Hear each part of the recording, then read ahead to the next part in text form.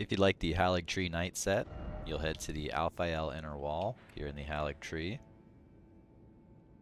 And then from this grace, just right outside the door, there will be 2 Haligtree Knights. And you'll farm these guys as long as it takes to get all the pieces that you're looking for. If you want the helmet, all you have to do is head up the ladder right here, and the helmet's up there on a corpse. But I'm going to go ahead and kill one of these knights and show you the drop.